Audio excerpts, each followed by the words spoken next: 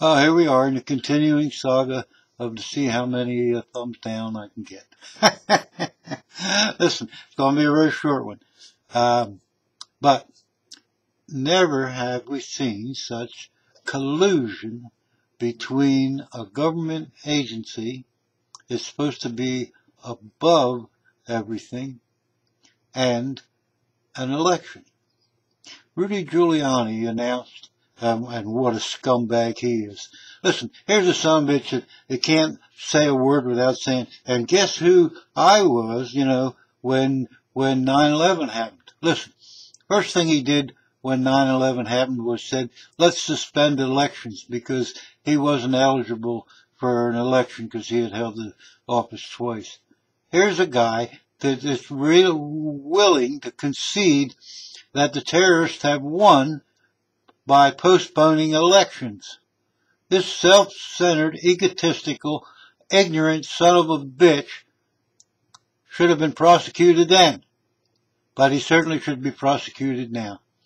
Because 2 days before the Friday announcement by the, now we see, head of the FBI favoring Trump, 2 days before the announcement on last Friday, Rudy Giuliani, who has connections with the FBI from the time he was prosecutor in New York City, inside connections, which he should not have. He should not have access to any information from the FBI. He is a nobody now. He's merely a consultant to Donald Trump. And there's no reason in the world that people from the FBI should be leaking him any goddamn information at all. So he announces 2 days before the Friday headlines by the head of the FBI about Weiner's 360,000 emails or whatever they were.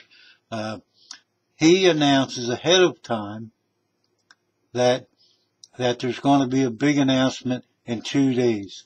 So he knew before the head of the FBI announced it that the head of the FBI was going to announce this.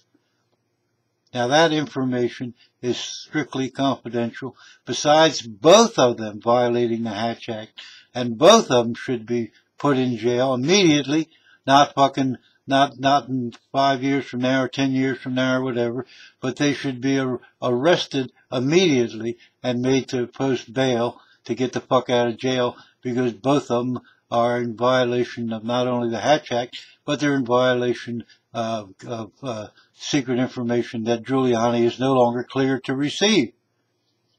So my vote for the scumbag of the month is Rudy Giuliani, and he was only allowed to get to those depths because of the corruption of the FBI. And if you don't have confidence, if this country no longer has confidence in its highest law enforcement agency, then we're in for some deep trouble.